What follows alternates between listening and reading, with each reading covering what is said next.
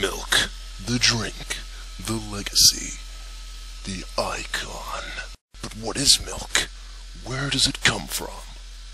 We don't know. Except that we do.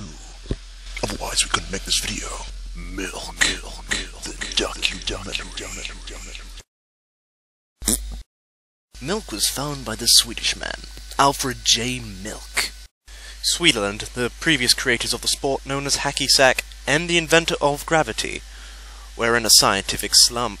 Alfred suggested that by eating the roots of the mill octopus plant, that they would gain increased focus and clarity. With this increased focus, Swedeland invented the magazine, the gun kind and the paper kind, the paperclip and the toilet.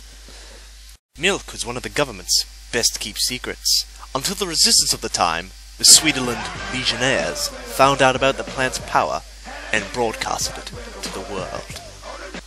Milk, now ground up and transformed into a liquid, is a cultural phenomenon, spawning discussions, books, and even TV and movies.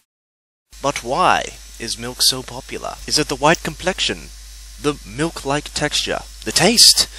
No, it's the power of milk that turns someone like this into this. Yeah!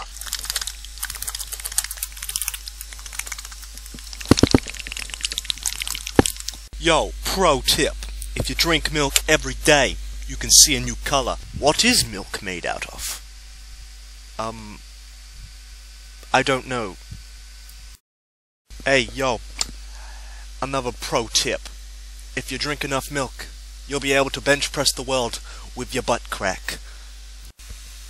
And now, with the help of our pro tips and our documentary itself, you now know everything about milk. So, drink up. Drink it. Drink it now.